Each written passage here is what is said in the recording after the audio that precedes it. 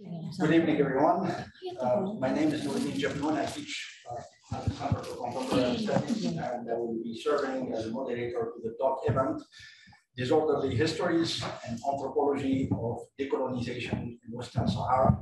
To discuss this topic, I am pleased to be joined here by Dr. Mark Drury. So Dr. Drury is a political anthropologist, historian of decolonization, and scholar of the Sahara. He examines how unresolved tensions between anti-colonial and nationalist projects continue to shape forms of political mobilization across Northwest Africa. His translational approach to understanding political belonging in this region has taken him to Moroccan-occupied Western Sahara, Morocco, Sahrawi refugee camps in Algeria, and northern Mauritania. Dr. Drury has published in comparative studies in South Asia, Africa, and the Middle East, and the Journal of North African Studies, among others. As a member of the International Academic Observatory on Western Sahara, Dr. Drury has participated in efforts to draw attention to political conditions in Moroccan-occupied Western Sahara, where he has conducted ethnographic fieldwork. His commentary related to these conditions has appeared online in the Middle East Report and Jadaliyya.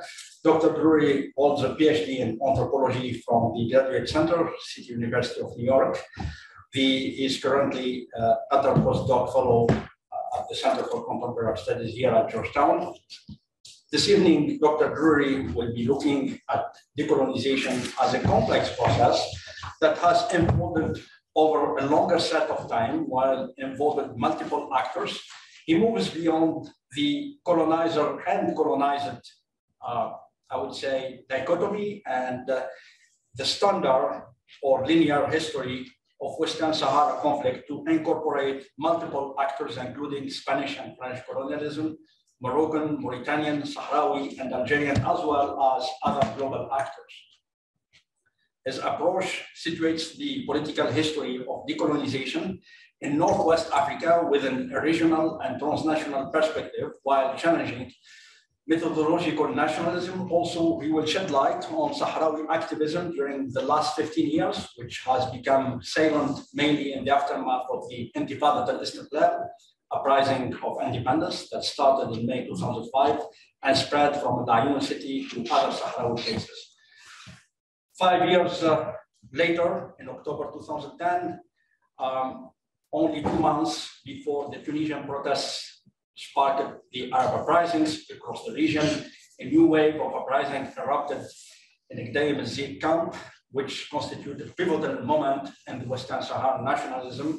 And this event brought both new mode of resistance and significant international attention, as well as further heightened Sahrawi identity. Dr. Drury will first discuss his work, and I will follow up with a few questions. Then we'll open the floor to your questions. To our online audience, please ask our questions using the Zoom Q&A feature, and our event manager, Coco Tate, will direct them to me. If you have any technical issues, please email Coco, C-O-C-O, .tate, T-A-I-T, @georgetown.edu. This information will also be in the chat. And without further ado, I would like to give the floor to Dr. Drury. I would like to thank first Professor Jabnoun for that introduction and for agreeing to moderate this talk. Thank you to Coco for making this all possible. And really to everyone at CCAS for such a stimulating and welcoming environment. I've been to a number of talks in person or remotely throughout the fall, and it's a pleasure to be up here to speak in front of people who trekked through the rain. So my interest, it's also really exciting to be here with people who I know this situation very well. So I look forward to our discussion. My interests, broadly speaking, include, as Nordine just mentioned, historiography of decolonization, political and legal anthropology, and human rights and political conflict. I'm trained at the intersection of anthropology and history. And so methodologically, I draw upon archival research, ethnographic fieldwork, as well as oral history for the material that I'll be presenting this evening. This interdisciplinary training treats anthropology and history not as distinct disciplines so much as complementary approaches that share an overlapping interest in questions of structure and agency, social change, and the experience of time. I've applied this anthrohistorical approach to the study of decolonization in Northwest Africa. And my research entailed 3 separate trips to Laayoune, which is the largest city in the disputed territory of Western Sahara, which I'll refer to from now on as Moroccan-occupied Western Sahara. Here's a map of Western Sahara, and just to note, a couple times at the top, there are 2 small cities called Gulmim and Tampan, and I'll be referring to that region known as Wet Noon a couple times throughout the talk. So while I was in Moroccan-occupied Western Sahara, I met Sahrawis and Moroccans coming from a number of different places, whose backgrounds reflected as well a range of political affiliations and commitments.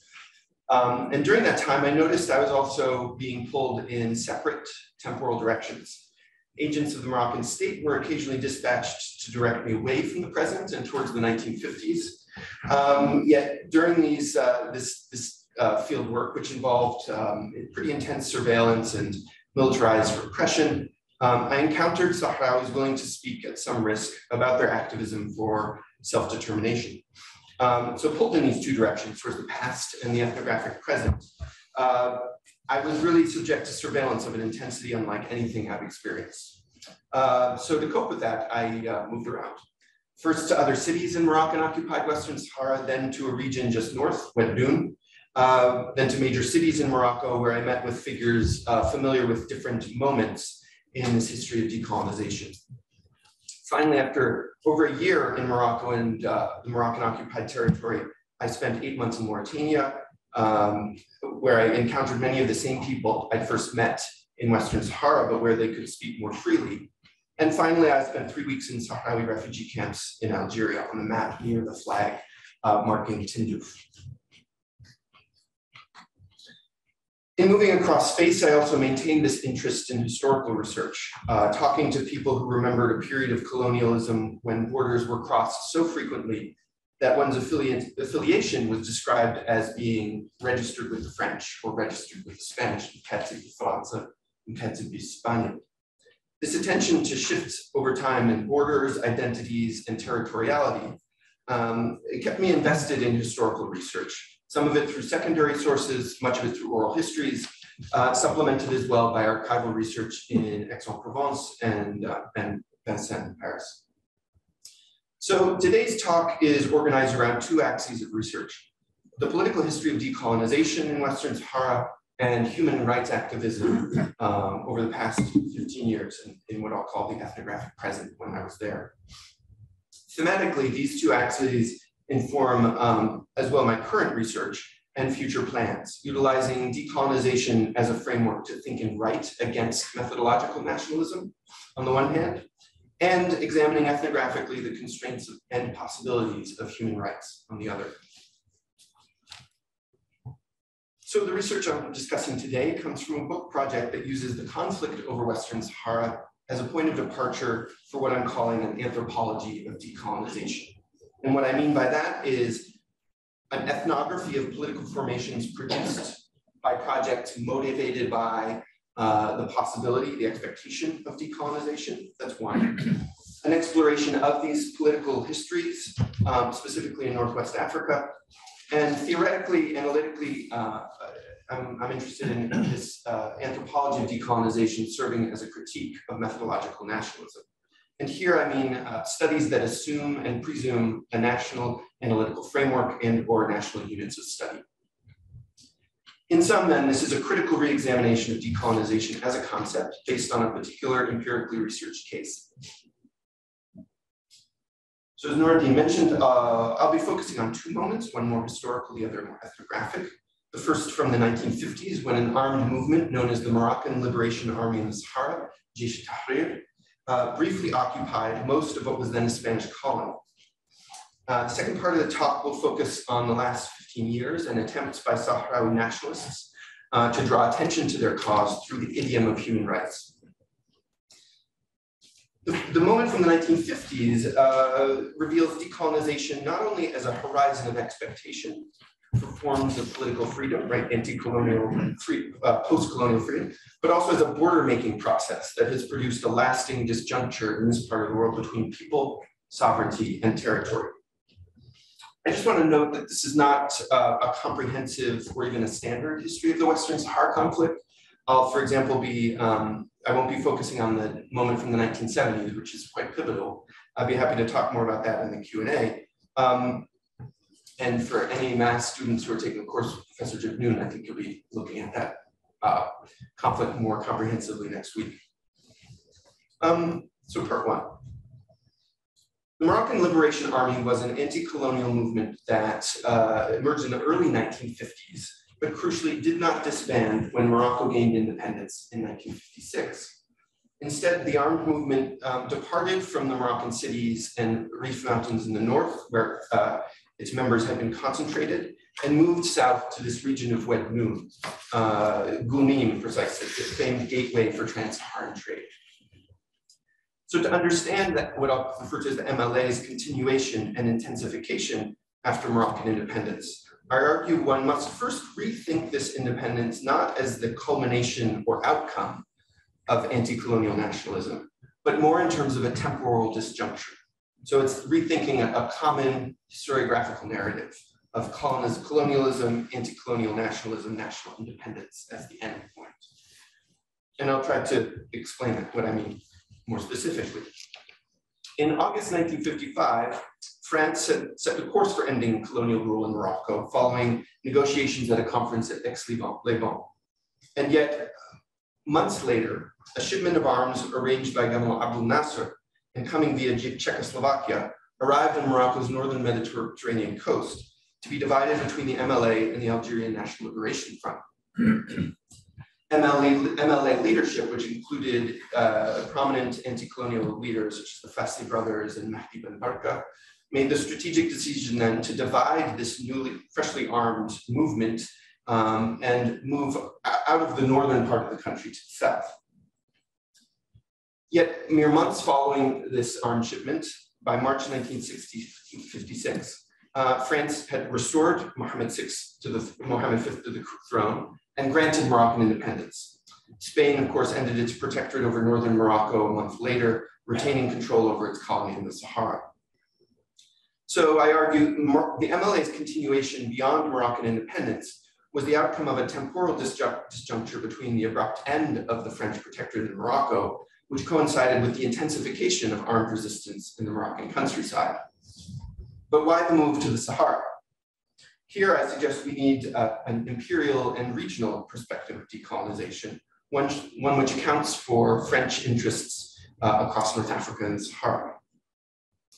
In 1956, France expedited the decolonization of Tunisian and Moroccan protectorates as a means of both attenuating anti-colonial demands, but also as an attempt to try and consolidate its control, of course, over Algeria, which governed directly as an administrative unit of France proper.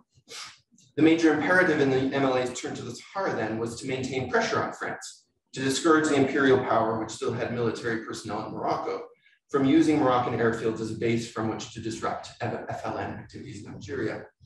So in continuing operations beyond and past Moroccan independence, the MLA was advancing a kind of regional anti-colonialism, one embodied in slogans used by, among others, Abdul Karim Khattabi and Alel Fessi during their exile that said, "So long as Algeria is not free, we will not parade in Rabat." So the sense that independence did not bring about the end of anti-colonial struggle also reflected an awareness among MLA combatants that the Sahara was the site for a late imperial scramble and site of capital investment. The discovery of oil in eastern Algeria in July 1956 gave renewed impetus in the metropole for establishing a governing apparatus that would enable France to maintain ongoing ties for capital investment in the region. This apparatus, known as l'Organisation Commune de la Région Saharienne, which I'll refer to by its French acronym OCRS, was established by the French National Assembly in January 1957, so less than a year after Moroccan independence. This kind of federated alternative to empire project was meant to take hybrid form, almost as a kind of deterritorialized neo-colonial enterprise zone, and a new government bureau or region. Again, which was meant to allow decolonized countries, and you see in this map, those would be Mali, Niger, Chad, to quote, opt in to a shared economic framework that of course would reproduce the monopoly relations with the metropole.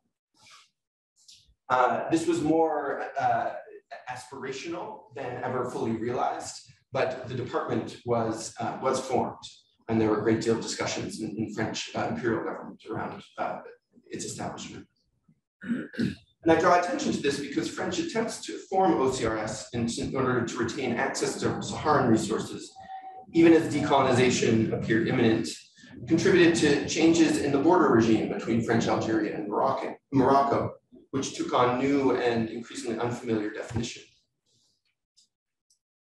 Despite Morocco's sudden independence then, from a regional perspective, there was still an expectation among MLA combatants for ongoing struggle around broader aims of regional decolonization.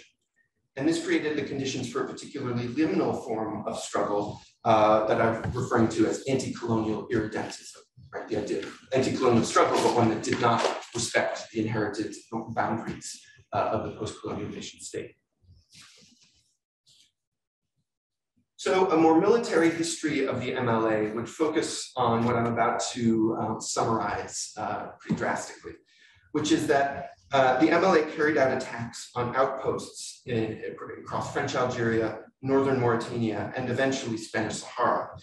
Though they were initially repelled from northern Mauritania, in the summer and fall of 1957, the movement succeeded, remarkably, in occupying the vast majority of the Spanish colony. This success, however, and this map shows MLA regiments in the areas they controlled. This success, however, was fleeting.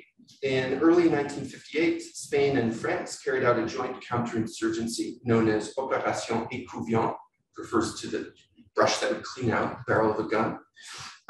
This was a fairly remarkable operation in its own right.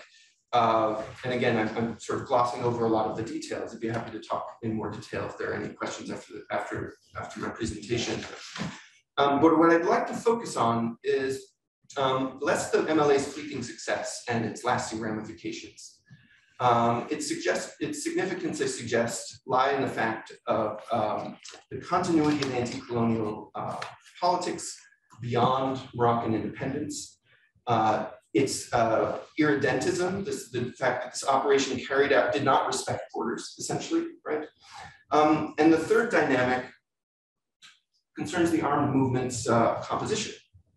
Although it was founded and led by Moroccans, and at least one Algerian, once the armed movement set up headquarters in Oued Noun, it succeeded in mobilizing Saharans living across the region to join.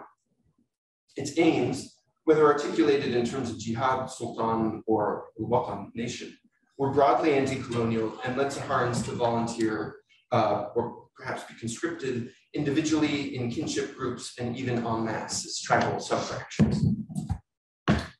Many of those Saharans joining the fight brought with them the arms, the livestock, and other provisions that were integral to semi-nomadic pastoral living in the desert, as this sort of receipt acknowledges that when Yahdi bin Bahi donated 20 head of sheep to the MLA, received proof of that from the High Command. As an illustration of this, I'd like to focus on one individual combatant's trajectory. Mohamed was a soldier under Spanish rule in 1957 when an MLA contingent arrived and commanded his group to surrender. He then spent the next year fighting for the Liberation Army. Yet after it was routed by this Opération Écouvillon, Mohamed and his unit spent 20 days traveling north on foot to this region of Oued Noun. There they were based for some time until the Moroccan Royal Armed Forces, a completely different army, sought to conscript him. At that point, Mohamed and hundreds of others fled, decamped to French Algeria, some back to Spanish Sahara. By 1960, Mohamed was a soldier in the Mauritanian army, attending independence ceremonies in Nouakchott. But since joining Sahrawi Polisario Front in the 1970s, he's lived in the refugee camps in Algeria, which is where I interviewed him. So by including Mohamed's itinerary, I suggest that the rise and fall of the MLA foregrounds a distinctly Saharan perspective of the process of decolonization, and in particular, two defining features. One, the hardening, reshaping, and contestation of borders across the region, and the other, a concentrated and intensified efforts to fix and define the political affiliations of people living throughout the region. Again, those for whom borders for much of colonialism had been a matter of inconvenience, maybe almost. Both of these features highlight the complex relations of autonomy and independence between Saharan and Maghrebi people that do not necessarily conform neatly to national, let alone ethnic lines, but which have clearly been transformed by lasting processes of decolonization across the region. And as an illustration of this last point, these complex relations between Saharan and Maghrebi peoples, in the course of recounting his experience with the MLA, Mohamed conveyed a sense of having been manipulated, deceived, and he said, they tricked us, okay?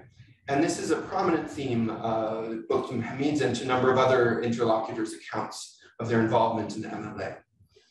So more than nationalist, ethnic, tribal, or even other axes of identity, the dynamics that characterize the experience of participating in the MLA for many Saharans revolve around a sense that they were manipulated, deceived, instrumentalized, and duped.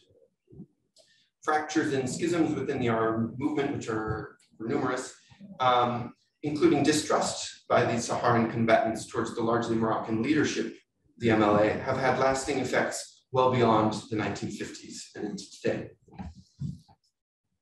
So why do I give so much attention to a fleeting and fairly obscure armed movement from the 1950s in the Sahara?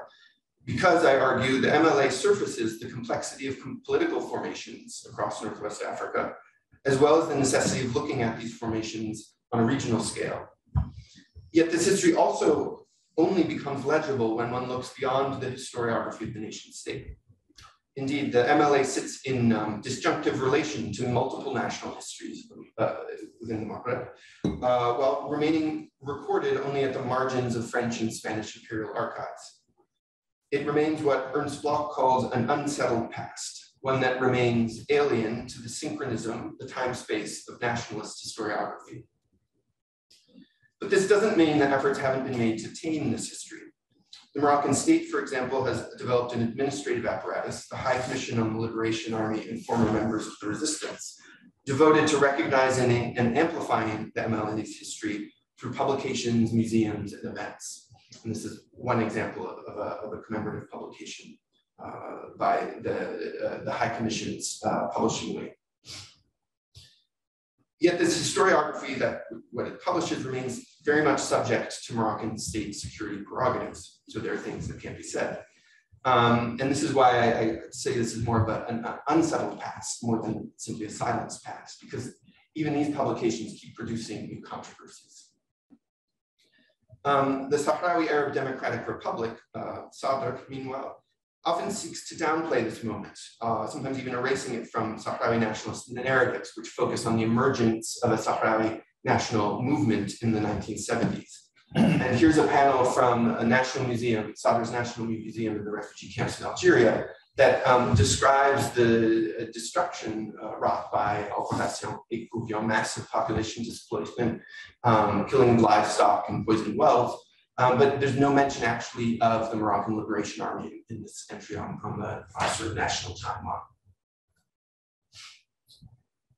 More broadly, literature on North Africa has contributed significantly to broadening the historiographical scope and conceptual understanding of what constitutes decolonization.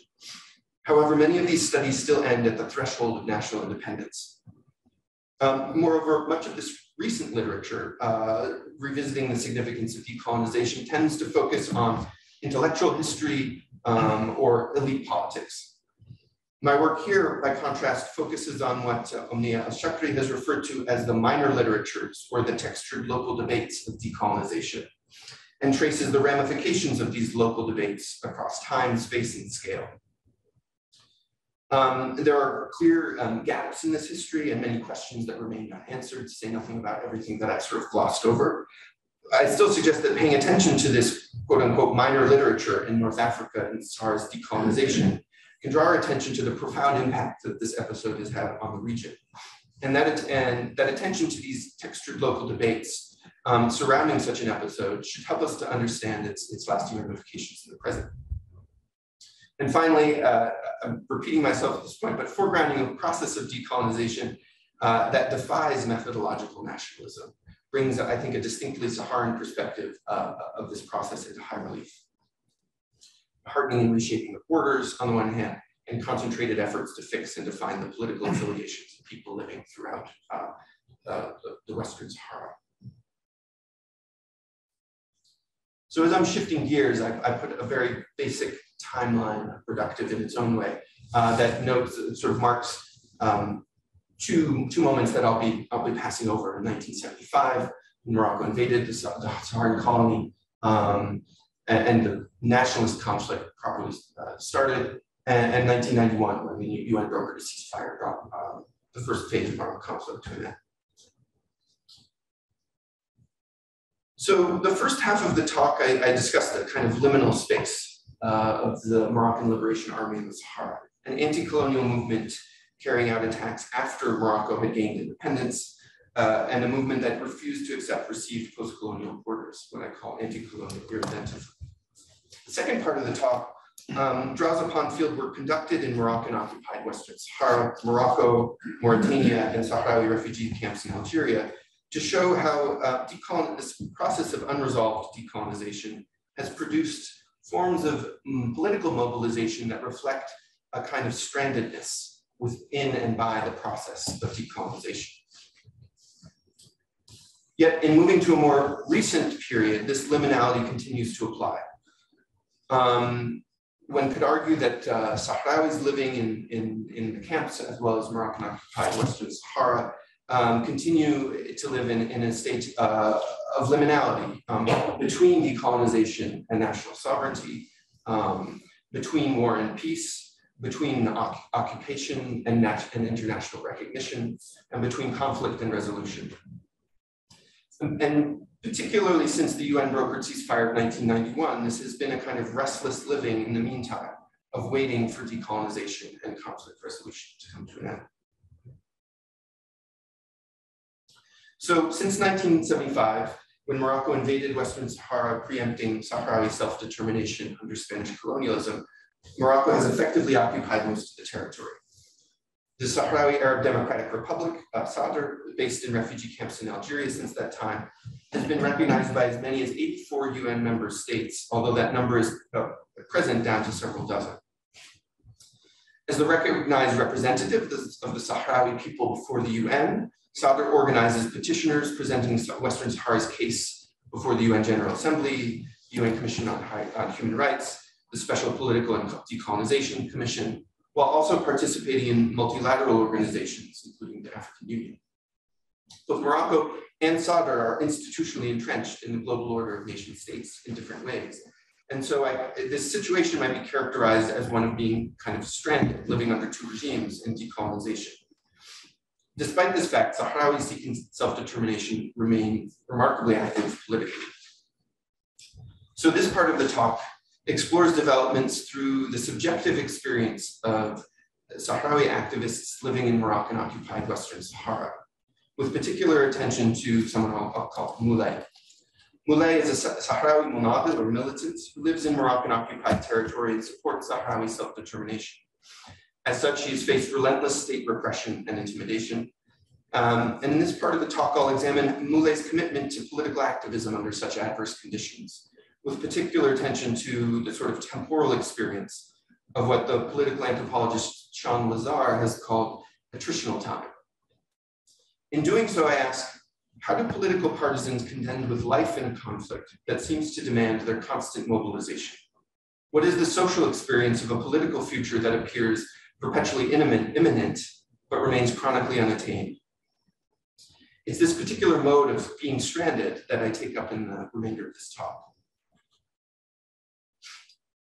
So to date, the most lasting period of the Western Sahara conflict, longer than the armed conflict in the 80s, longer than the UN-led efforts to hold a referendum in the 90s, emerged from a popular uprising among Sahrawis living in Moroccan-occupied Western Sahara. Building upon a burgeoning human rights discourse in Morocco during the 90s, Sahrawis living under Moroccan control began organizing nonviolent demonstrations in Western Sahara cities. Beginning in 2006, nonviolent protests in this territory took a more organized form through the initiative of a student-led intifada, when Sahrawi students began demonstrating against the presence of Moroccan security agents in their schools. This massive uprising, coordinated across the territory, including Sahrawis living in Wednoun, adjacent to the disputed territory, initiated a sustained effort to make Moroccan illegitimacy in the territory visible through ongoing nonviolent protest. Known as Intifada al-Istiqlal, or the Independence Intifada, the uprising established nonviolent civil disobedience as a central political tactic, while also indoctrinating a new generation of Sahrawis into political activism. A woman who participated in the uprising and who has remained an activist in Moroccan-occupied territory described the influence of this uprising on her generation. As she said, with the children who were born after the ceasefire, the Intifada made things clear for them. They began asking about this issue that we have. I was born the year of the Sahara, and I began asking, inquiring, discovered that I had martyrs in my family, people who died, people who had been killed, people who were kidnapped. Before then, I wasn't aware of the issue, didn't know what my family had gone through about during the war. I hadn't known that half my family was in refugee camps or that they'd been subject to difficulties by that during that time and kidnapping. So as this activist mentioned, having been animated by the emergence of human rights as a terrain of struggle within the conflict over the past 15 years, nonviolent resistance has become an important tactic in the broader conflict. And increasingly, activism within Moroccan-occupied Western Sahara has turned on this urban nexus of rights-based protests and state repression at the center of a conflict hinging on international recognition of sovereignty. And for reasons of demography and size, Ayoun has been very much at the center of these struggles. The resulting tension is palpable enough in Ayoun. Residents sometimes refer to the city in dark, even foreboding terms: the belly of the beast or the mouth of the volcano. Sahrawi activists have compared it to being trapped inside a box wrapped in darkness, such that no one can see in from the outside.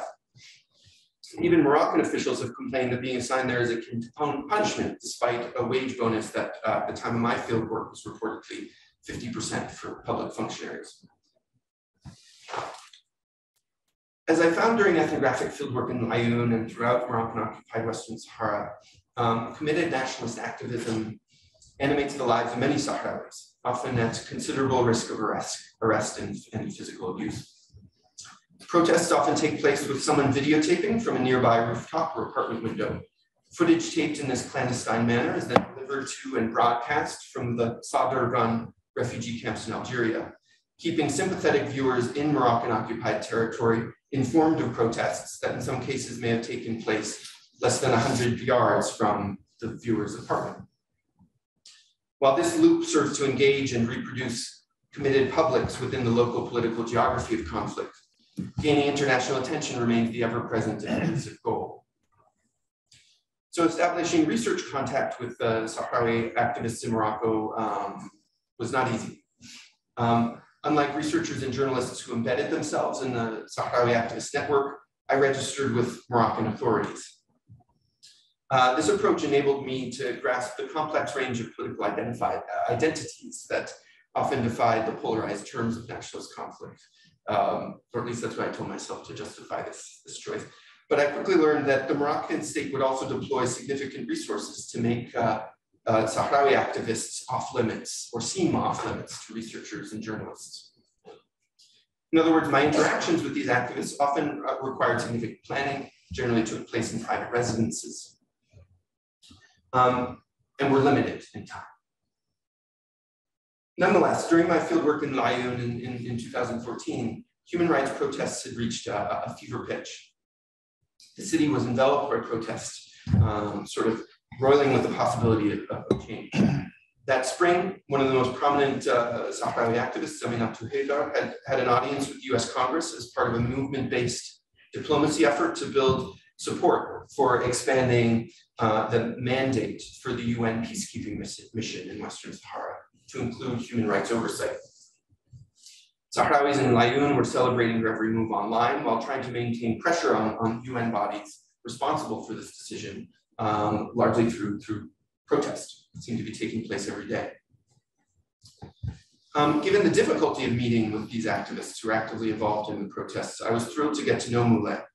He was also happy to talk about his experiences, having participated in several protests involving this nonviolent civil disobedience. Moulay noted how much he looked forward to them. He felt a nervous anticipation ahead of the confrontations, he told me, which he encountered by engaging in a kind of preparatory regimen, laying out what he would wear in advance, visualizing how the protest might play out, and so on. These preparations culminated in the protest itself, which, he said, took place in a reassuringly predictable fashion. You show up at the appointed time, take your beating, come home feeling better for it. With regard to the physical exertion involved, he noted that with a broad smile that participating in the weekly demonstration was hal matchat, like playing in a soccer match. When Moulay compares his participation to the protests to matchat, he casts this repetition, I think, in both ritualistic and, surprisingly to me, even recreational terms. Whereas many political demonstrations in Laayoune were spontaneous and their outcome was very much unknown and could be very violent, the relatively high-profile protests in which Moulay was taking part occurred weekly at the same time and place, providing a cyclical sense of temporality like any regularly scheduled appointment.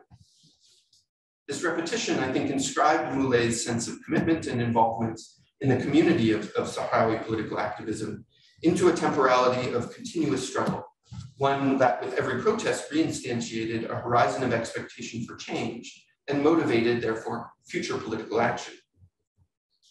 Repetition in this way provided the platform for Moulay to reenact his political commitment as a militant and activist through physical sacrifice and even a kind of moral purification.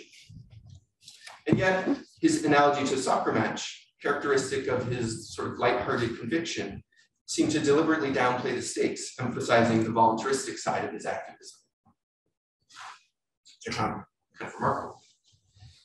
As I mentioned earlier, Sean Lazar, as a political anthropologist, describes attritional time as, quote, one of constant protest or negotiation, the continuance of the day-to-day of political life when there is no resolution in sight. This characterization of the temporality of activism implies continuity and repetition, both of which emerge from Moulay's description of his regular participation in civil disobedience. The distinction for Moulay and other Sahrawi activists was that some resolution appeared imminent and continuously so, and yet this helped to reinscribe his regular participation in protest in the temporal structure of strandedness, which I referred to earlier. They were motivated because certain political goals continuously appeared to be imminent, yet were constantly deferred. The generation of students that came of age during Intifada al-Istiqlal became also politicized at a relatively young age. And many, including Moulay, remained active politically for years, if not decades. For them, the day-to-day developments of the cause for self-determination unfold upon a dense emotional terrain. This is because the dangers that they face in the form of a security state intent upon destroying their political will are many. This includes the potential for physical injuries suffered during protests. I interviewed one man with his arm in a sling, which was the direct result of an injury suffered while protesting. The Sahrawi activist Sultana Khaya famously lost her eye when security forces descended upon her during the protest. Likewise, I had heard from activists who had experienced various forms of torture and brutality, including sexual assault, while in Moroccan prisons. On one occasion, when by chance I ran into an activist in the open air market of Laayoune, his hesitation and the fact that he quickly looked away after our eyes had met clearly indicated his fear of being seen in the act of acknowledging my presence. This overarching sensitivity to the constant presence of security personnel brought to mind the embodied disposition of almost fugitivity. One interlocutor interpreted all of this somewhat pessimistically when taking stock of the cumulative effects of a generation of activists when he said, politics ruin the minds of the young. In this way, this man was expressing a kind of sympathy even for the effects of living through the volatile ups and downs, gains and losses, moral outrages and righteous victories that characterize close engagement with the political cause of self-determination over a period of time. Yet many Sahrawis, like Aminatou Haidar, Sultan Khaya, and Moulay, who joined the cause early on, have remained actively involved for decades. From this perspective, attritional time can be deployed through activism to sustain a cause through repetition and renewed commitment. The Sahrawi context shows that this attritional time still unfolds upon a terrain of danger and fear, as well as hope, moral outrage, and disillusionment, threatening to wear activists down through the experience of this relentless temporality. Whether in the form of a broken arm or a compromised spirit, the varied effects of this attritional time can be seen in injured bodies, but also in activities believed to compensate for trauma, injury, torture, or simply deep disillusionment. So while many have remained resolutely committed to continued activism despite these many dangers, the sustained political struggle has worn some activists down. As I learned during my time there, activism for Sahrawi self-determination in Moroccan-occupied Western Sahara no doubt subjects the mind and body to relentless attacks by the blunt instruments of fear and surveillance deployed by the Moroccan state.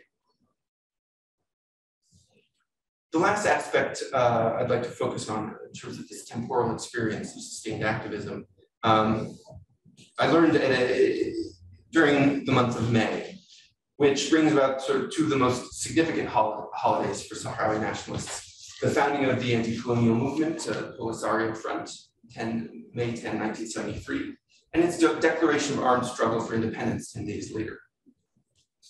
Supporters living in Morocco and Moroccan-occupied territory commemorate these events inside their homes through private gatherings that often involve consuming the television and radio programs broadcast from the refugee camps. The dates are also often marked by public demonstrations, which invariably entail confrontation with state security apparatus. And in 2014, when I was there, the unresolved campaign for human rights oversight combined with these nationalist holidays meant that tensions were very high. In this context, I caught up with Moulay at a cafe near where we both lived.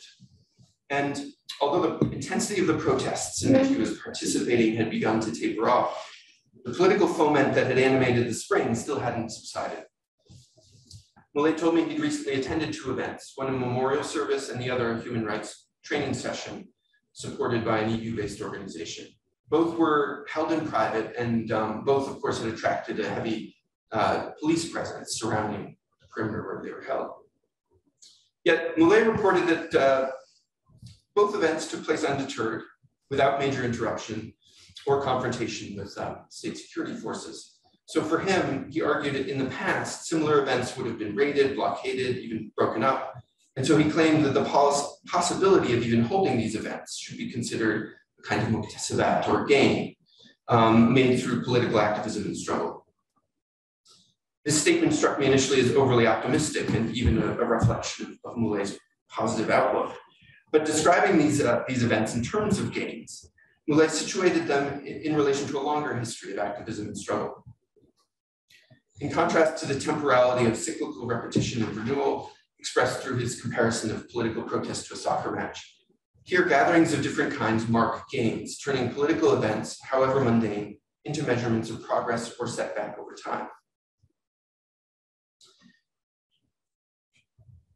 So in the post-colonial era, efforts to establish an independent nation state have often depended upon international recognition as much as relations of force.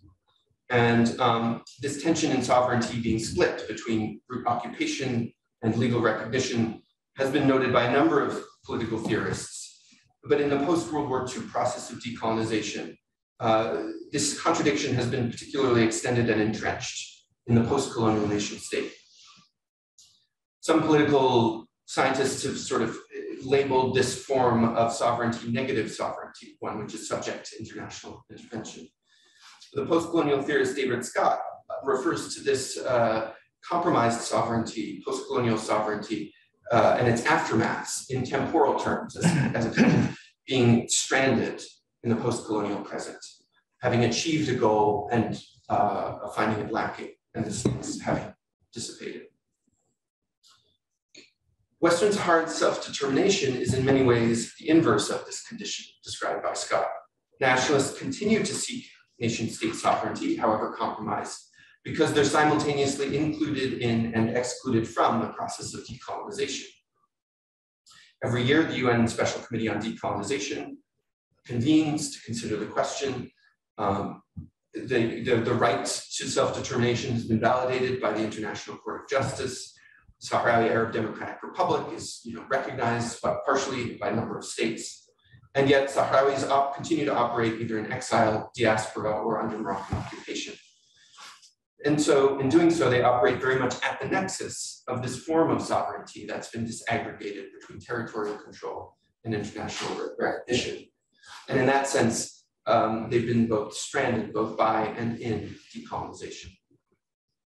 In focusing on this as a temporal experience, this section of the paper is presented as kind of ethnographic description and account of strandedness that's not defined by the evacuation of horizons of possibility, as David Scott has framed it, but by prolonged engagement in political action for the sake of a goal that remains continuously imminent, yet constantly unattained.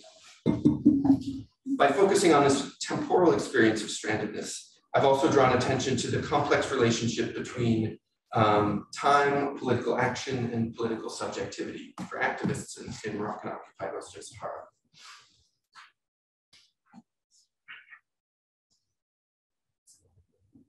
And speaking at a moment in conclusion of great difficulty for these activists, and perhaps drawing in part upon Moulay's resolve, this attritional temporality of their movement politics may still work in their favor. So. Thank you. Thank you very much, Mark. This is, I would say, the most compelling presentation that I ever attended on the subject. I am really impressed by your perspective on the minor literature, especially the local debate on decolonization in the context of Northwest Africa, and of course the how we try to bring the untold stories or narratives, and mainly the voiceless of the subaltern in that context, and that not well known, the instrumental role of the MLA in this process of decolonization. That being said, I have a few questions. So you talked about the 70s, and if you could talk more about how the conflict over Western Sahara unfolded and shaped in the mid-70s after Spain announced its plan to decolonize the Spanish Sahara, while the Moroccan government, of course, demanded an opinion from the International Court of Justice at that time on Morocco's historical claims over the territory that was issued by the International Court of Justice, I think on October 16, 1975. And later, King Hassan II used that means opinion coming from the ICJ to launch his Green March. So if you can talk or further elaborate on about that time, which I think was very critical to the invasion and the occupation of Western Sahara. Yeah, thank you for the comments and that question. I think one of the main points this is kind of that key moment, a transformative moment in the history of the region that in a sense ushered in the conflict as it exists today. One of the key points is that the Green March, so-called by Hassan II, was promoted to his own people as a almost peaceful, intervention and a kind of diplomatic coup, and yet it was preceded by an actual military invasion. And I think that is important to note, primarily, as a number of political scientists have. I've also sort of looked at the political landscape leading up to that moment, which involved a whole constellation of movements. The Polisario Front, which formed in 1973, was the question of the future of Western Sahara really animated and mobilized leftist groups across the region, including new left movements in Morocco, Ila Amam, and to a lesser extent, the March 23rd movement. The Polisario Front grew and developed alongside something known as the Kadhain movement in Mauritania. And Gaddafi was also involved with operatives. And so part of why I return often to this regional perspective is to note how it's constantly entangled in a regional way, but also to note that in that period, which was one of it, intensifying repression of leftists within Morocco and of any dissidents, the Sahara was seen by some of these movements as a kind of key to unlocking an anti-imperialist Maghreb.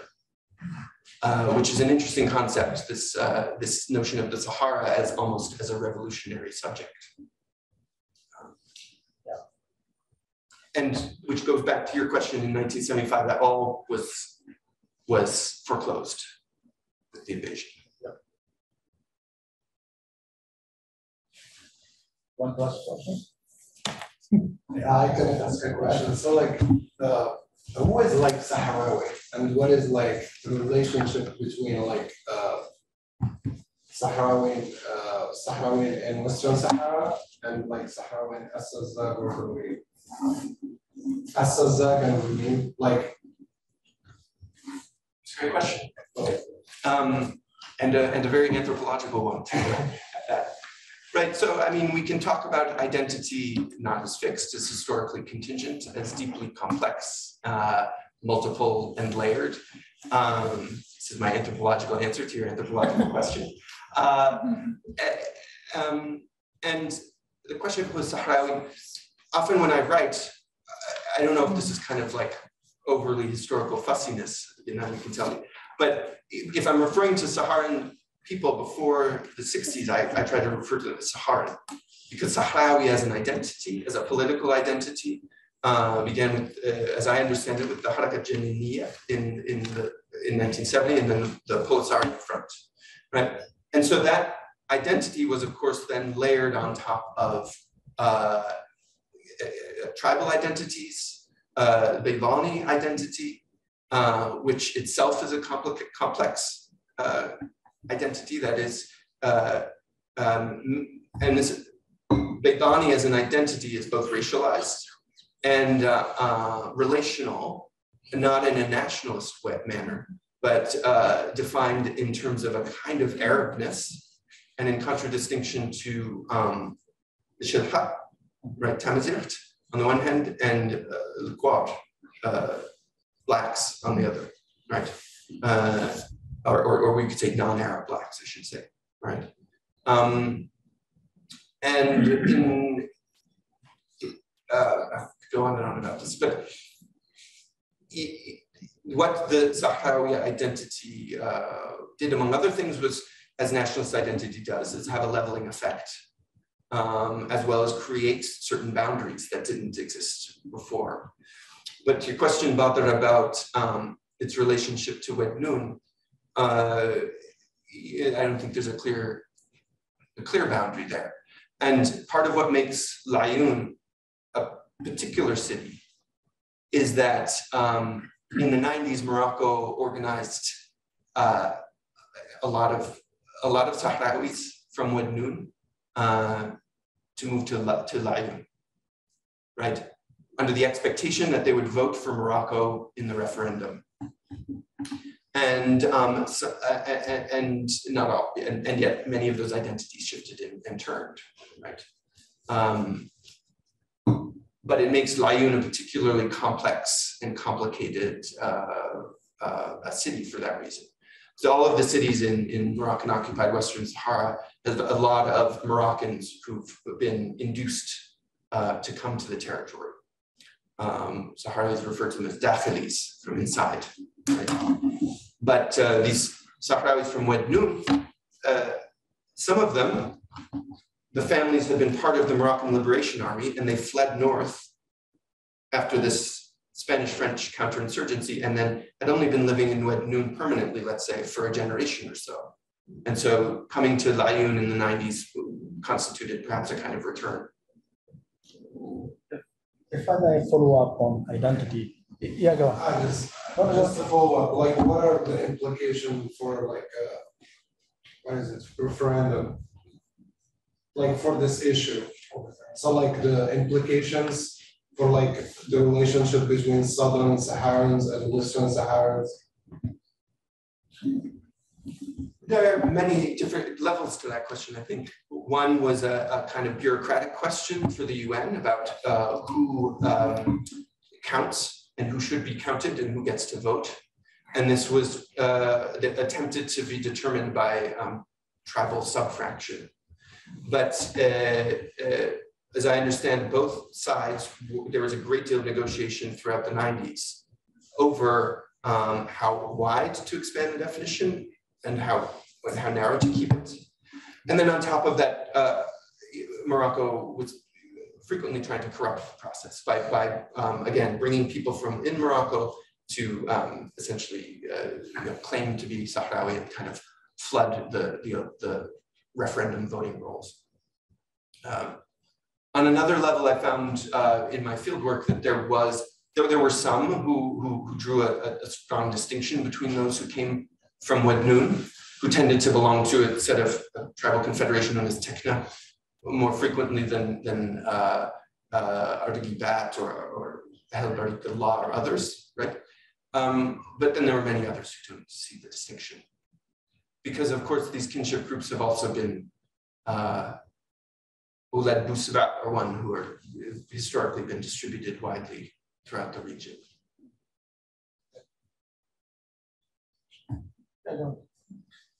Thanks, Mark. That was really interesting. And forgive my ignorance too, because I don't really know like the details of some of what you were talking about. So you talked, so I have like a specific question about details and then a methodological question. But you talked about the most recent independence intifada and kind of an explicit strategy of using nonviolence. I was just interested to hear more about kind of like who makes that decision and who polices that decision and why this was chosen as a strategy. So that's my first question. So I'll start with that. Yeah. That's a great question. I'm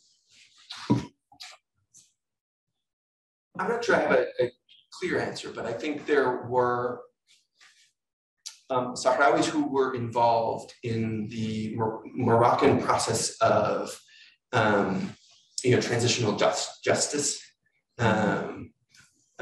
l'instance d'équité et vérité, right? And were very disillusioned by that, knowing that there was not going to be actual truth, kind of disclosure. And so out of that involvement in human rights movements in Morocco, merged, or there were continued human rights, or maybe more formalized human rights groups that came out of that process. And I realized the Moroccan state was not going to acknowledge what had happened, that new means or new ways needed to be used to draw attention to these, this repression, these violations. And so, I believe there are a number of different groups. One is the group for the former victims of Moroccan, human rights violations in the Sahara. And these members and groups, I think, formalized the sort of human rights civil society that would not conform to Moroccan state constraints. Strategically, and I don't really know the answer to this, who was responsible, but the camps in Algeria have often welcomed researchers, journalists to draw attention to their cause. But by initiating more frequent protests in Moroccan occupied territory, it sort of created a new sort of forum and audience, and one that wasn't, that could make their own decisions, right? Because Sadr is in some ways in conversation with Algeria and is subject to certain decision-making constraints there. Whereas members of civil society in Moroccan occupied Western Sahara, maybe less so. And so is the choice of this strategy because of who their audience is, or because of just like, because of the nature of repression? I'm just curious about like the choice of nonviolence. Because you said it was like a pretty explicit kind of unified, right? Yeah. Position. And I'm just wondering if what's the rationale for it? Well, I think some of it is a kind of audience that seeks a certain transnational witnessing public. Yeah. And a nonviolent practice is one that could succeed in ways that violent tactics might not. Yeah. And you started to answer my second question, which was, I was thinking about kind of access. I just wanted to ask about access and risk, and and we've talked a little bit about this, but I wonder if you could, so you said that there was kind of a welcoming of researchers in the camps. So I'm just wondering in terms of like your interlocutors in occupied Western Sahara, given the risks you've described, can you just say something about your ability to access folks and their willingness to talk to you? Yeah, that's a great question. And when I was there, so I'm certainly not the only person down there by any stretch of the imagination, a foreign researcher. But at the time when I was there, and others were there too, the Moroccan state was actively kind of expelling, they determined, activists or journalists, dozens, and they continued to do so. What I did was not conducive to ethnographic research really in any way. I, in many ways, didn't even get to speak with the activists I described here, aside from Moulay, really until the end, right? Because I was constantly being told, don't go to Haimou, just stay away from there. Sorry, I'm just going to give you kind of scattered memories because it did deeply affect me. But one day I tried to go to one of these regular scheduled protests. And there's these big metal vans, great sheathed in protective grating, and one went past me. It was a busy time of the day. And then a few minutes later, I looked up and there was a plainclothes security officer said, "Where are you going?" And I said, "Oh, to the supermarket." So he said, "Oh, go there." And so I was preempted in that attempt. So I was in that, whether I internalized those constraints or not, I did not see a planned protest. I saw rock throwing and protests on the street in front of my apartment. But it also meant the kind of methodological constraints for people who entered through activist networks were inverted for me, in the sense that I knew I was being watched. So I walked where I felt permitted, where I could go. And the stories that circulated publicly, including histories and place names about the city, I could access that way, right? And so I have another article about Laayoune and the kind of ethnographic history of the city based on vernacular place names that I learned from wandering around while being surveilled. Thank you. Good questions. Yeah, this is from the online audience. Thank you for this nice presentation on a sensitive topic, crisis, topic/crisis in that part of the world. My question is about the Sahrawi women activists. Were you able to interview them about their struggle? Oh yeah, well, the second part of the talk was based on interviews, which, you know, it should be distinguished from what anthropologists call, you know, participant observation, in the sense that it was not, I was not freely able to just spend open-ended time with these interlocutors. And, you know, it was done in weird ways. Someone would show up in a car and say, "I'll take you there." And this would be at one time sort of outside the city, another time, you know, in a building with the shades drawn, sort of more on the outskirts, where I had a longer conversation with a group. And that again came towards the end of my research. Whereas what I ended up doing as actual participant observation in the more traditional sense of how anthropologists understand it was to spend time with Sahrawis, Dakhilis, another group that are known as Aideen, returnees who've gone from the camps to quote, return to Morocco. And in a sense, what that provided was a picture to the complex ways in which this political conflict has involved the struggle over moving people, inducing movement, right? We think of many borders and political struggles today over deportation, keeping people out. In this conflict, it's often about attracting and people, you know, groups of people to settle. And Laayoune is essentially a city of sometimes forced displacement. Are there other questions? Oh, yeah, there's one more from the online audience. Now, how would you summarize the contemporary Moroccan's view or principal views of the Sahrawi question? That is, how does current Moroccan society view the question? Well, I think one thing that's striking, and I should say it's been a couple years now since I've been back, with the pandemic especially, but the kind of hegemony around the Sahara question is fairly complete. You know, in doing research, one uses entirely distinct terms and phrases to describe the area for whether I was talking to Moroccans or Sahrawis. And the anthropologist Amelia Spodola has a good article about this as a kind of the sort of mass media inflected Green March mobilized, you know, huge numbers of Moroccans. And was a kind of cathexis, if you will, I guess, you know, attachment to their king in a moment when been facing you know, multiple coups d'état.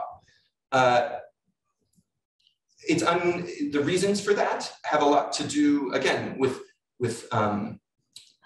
state effects, the power of the state, I think, to produce consent and certain understandings of spatial belonging, of nationhood. So there's a tremendous amount of effort expended to sort of show only the map, the map of Morocco with an unbroken, that includes the Saharan territory. One of my first mentors in Morocco, you know, showed me an atlas that he had brought back in the 1980s from abroad, where customs had simply clipped out the independent territory of Western Sahara from that page, which is ironic because it just shows the negative space of the territory. But it's the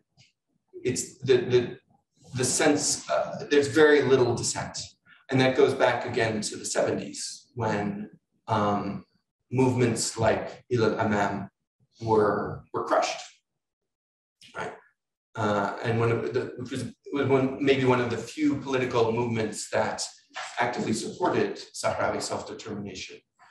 And they were imprisoned for lengthy periods of time. It's over? Oh, no, you didn't go ahead. No. It's over. Okay, thank you. So my question, I have two questions and more on the historical side, as you can expect. So what I understood from you, and excuse my ignorance as well, because I have little information on the history of that part of North Africa. So you mentioned that the MLA started from the north and then they relocated down. So what is the composition of the MLA? Like, were they soldiers? Because to follow up on your question on identity, it seems to me that the struggle was not won by the result was not won by their struggle, right? That's what I understood from you. Like, the independence of Morocco was not the direct result of the MLA fighting the French, let's put it like this. It is more a diplomatic, is my understanding correct?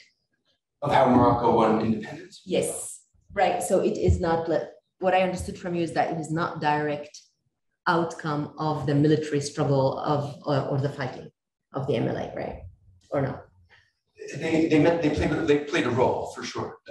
Members would carry out, assassinations of French colonials, or even Moroccans they considered collaborators. And this was really intensified in the early 50s, particularly during the exile of the king. Right. And then you mentioned that they were relocated to the south. So, but did the composition of the army remain the same? Did it change? Because we are, like, what I understand is that the struggle has shifted from anti-colonial to struggle for sovereignty. So the composition did change, right? There were certain members of the MLA who were based in cities and were involved, might call them sort of like urban, some of them were Republican, right? Believing in fighting for a kind of Republican future for Morocco. Others, I mean, there were volunteers, right? Anti-colonial volunteers. But I think the purpose of the MLA continues. I don't think it shifted from being anti-colonial. It still was anti-colonial, which was sort of what I was arguing in the brief history. But when they moved south and set up headquarters in Gulmim, so there was a kind of leadership, which I didn't get into in the paper itself, was complex. It was believed, Mehdi Ben Barka who was the Moroccan leader of the Moroccan left, the revolutionary, was in part trying to create the MLA as an armed counterweight, right, to the monarchy, because the Moroccan state is this process of state formation in a sense, right?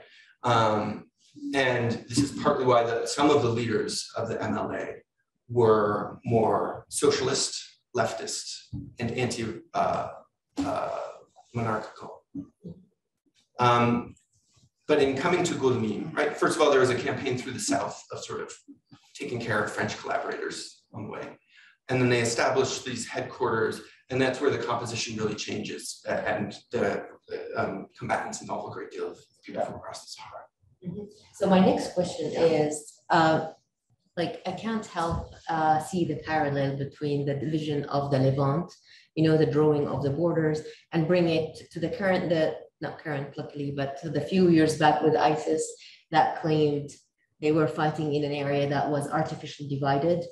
And in your case, what I understand, I'm surprised about who drew that border. Like, I bet the tribes who lived in that region did not, these borders were new for them, or was there anything, was there any base for these lines that constitute what is? This is what's curious is that particularly the Moroccan-Algerian border, up until the I believe early 50s, was administered not as a border, but as a border region. Les confins algéro-marocains. There was like a colonial agency that sought specifically to avoid defining a border. Morocco's protectorate, Algeria is under the Ministry of the Interior. So it was not even defined until the 50s. And this is where, I didn't get into detail, but this is where the actions of the MLA in fact coincided with, and I think in part contributed to the sort of drawing of the line. Oh, So their activities contributed to drawing the line, Yeah. although they were fighting, like they were having anti-colonial struggle, which basically denies or does not acknowledge those lines. How interesting. So they did not achieve their goals. No, it seems that it's counterproductive. But there's always there's a whole sort of regiment based in either French West Africa, which Mauritania was a part of, that was meant to sort of facilitate semi-pastoral nomads to have a kind of identity card system to move around the area without having hard customs or borders. So it was very, the borders were very undefined in this area where where the conflict has been centered for decades. And how is it now? Okay, like recently? Well, I mean, Morocco has a 1,000-kilometer berm full of mines and armed, soldiers to the hilt. There's 8 walls, with anti-tank mines, anti-personnel mines. Yeah, it's. But that too doesn't follow any of the geopolitical boundary. Yeah, it's within it's a little west of the borders of Western Sahara, which is tactical, I think. So basically, I mean, this is going to be beyond what the talk here, and I don't mean to interfere, but that means all the social and cultural bonds and ties and the social life, because these areas, I assume, are not empty. There are people who live there, and that means they are, like, there's social ramification to that. Yeah, I think one way to think of the first period of war from 75 to 91 officially is I don't want to say, absolute terms, but possibly unprecedented period of immobility in a region, defined by structural displacement, right? Because cities were actually fenced in, there was conflict throughout the desert, the countryside. And so people were and then refugees were in the camps. And this was, so it was a kind of immobility that was quite, I think, unusual. Can I ask one more question? Do you have a question? Yeah, go ahead. No, okay. I'm thinking about just the way you're conceptualizing like ongoing decolonization or being stranded. And there was another concept you used, and I've heard like perpetually close, but not. And I'm wondering, do you see parallels with other contexts? And of course, the context I think about is Palestine. And yeah. That was the question too. Absolutely. No, I'd be curious to hear your thoughts as well. Well, we'll address next week. Yeah, there are many parallels. Yeah, when we talk about settlement, talk about occupation, about the diplomatic favor of the UN. There are many parallels with Palestine. Yeah, and I think it's interesting. Any comparison is interesting for the basis of comparison, for also then what it shows in terms of difference, which is part of the constant mobilization in terms of nonviolent activism specifically is this search for audience, right? An act of violence doesn't necessarily seek an audience, it seeks the effects of violence per se, let's say. Whereas human rights activism, in a sense, you could argue, needs an audience. And this is the huge difference between Western Sahara and Palestine. Spain is very much imbricated because there's a tremendous large Sahrawi diaspora and a civil society that is tremendously sympathetic to the cause. And so there's that, we could say, audience. A great deal of number of Mauritanians are, have kinship ties and affiliations. But I think the part of why I was interested by the constant mobilization is that it was driven in part by the seeking attention. Yeah. And other scholars of Western Sahara have written about this, the kind of also the activism in the camps and the way the sort of discourse of activists in the camps towards visitors. So if I go back to the issue of identity, my question, how has identity, this overlapped identity, been articulated? If we take into consideration this artificial territorial discontinuity, a territory under occupation, then you have a liberated territory managed and administered by the Polisario, and you have an exiled community. We talk about the refugees and Tanduf camps, and in Tanduf, there's this Polisario's egalitarian ideology around self-organizing, the idea of self-administration, and the role of women, of course, as strong. She has a strong role in the movement, even before the inception of the Polisario in 1975, 76. Here, I think there are those three levels, at least in arbitrary way, I say, of identity. This identity formed within the camps. There is another identity, might be called the kind of indigenous identity, where people under occupation, they want to separate from Moroccans, or at least from the settlers, and assert their own identity.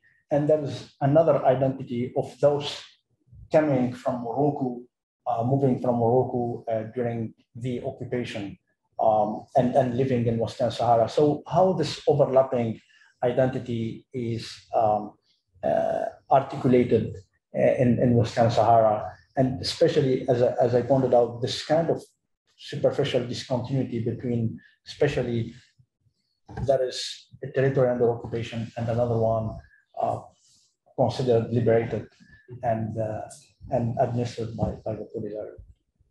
Yeah, it's certainly complex, and I think there's separation, which produces a certain fragmentation, and families that have been separated for generations at this point. But I also think ethnographically, move around, what you see is there's also a great deal of mobility and connectivity, which scholars of the Sahara write about. It's a region defined by connectivity, almost predicated on it. We think of long distance trade. So, some refugees. So, 2 points. I'm trying to make it quick. Right. Some people live on opposite sides and they meet in northern Mauritania. People keep property in Mauritania. These returnees, right? They move between without necessarily changing their allegiance. So there are forms of mobility. I think it's also, we can talk about identity, but we can also maybe talk about different subject positions that are produced by these political projects. So refugee, for example, is a subject position with very, I don't want to say unique, but particular meanings for those in the camps, which is both to be a refugee is also to be a citizen, to have a home in displacement. And the camps, if we look in a kind of formal sense, are almost one of the most stable political forms in their region. I don't want to say that to assume that it's where they want to be, but it's a stable form of political form. It's been there for decades. So refugee is a subject position. This subject position of the returnee is another one. So I think we can also talk about different kinds of subject positions. The former member of the Liberation Army is another one that then ask those in that position to sometimes perform in certain ways, take on certain identities. Thank you. Well, I'm afraid that we are running out of time, and please join me in thanking Dr. Drury for his